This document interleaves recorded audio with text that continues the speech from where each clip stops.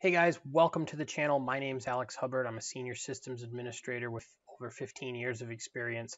Today we're working on a quick short video of setting up CentOS or getting networking working on CentOS 7 within VMware.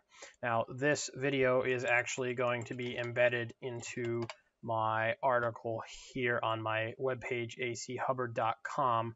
A while back I had done if I can find it here, give me a second, it's an older article. It's one of probably the first articles that I had written, is CentOS 7 minimal installation on Hyper-V. I'm not running Hyper-V. What we're going over in this video is specifically one portion here, and that is to get networking working in CentOS. This does not matter if you're doing it on Hyper-V or VMware.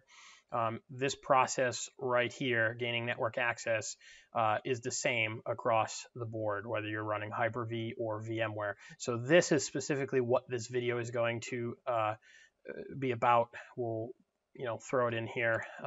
So let me get this set up, and when we get to the networking part, we will pick back up. All right, CentOS is now installed. We are at the login screen, so we'll log in. And if you issue the command IP ADDR, you're going to see that it only has this 127.0.0.1 IP, which is the loopback address.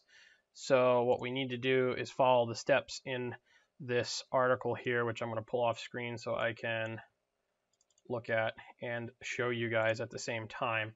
So the first thing that we need to do is we need to type vi space /etc/sysconfig, and you can hit the tab key. That's a trick to, so if you type, so where it says sysconfig here, right? So if I type in sy and hit the tab key, there's probably other system folders in there.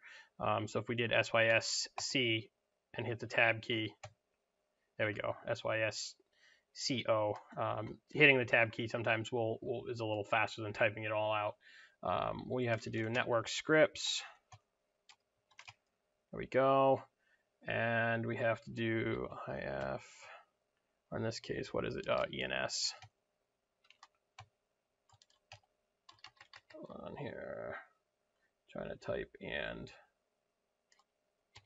IF CFG dash ENS. There we go.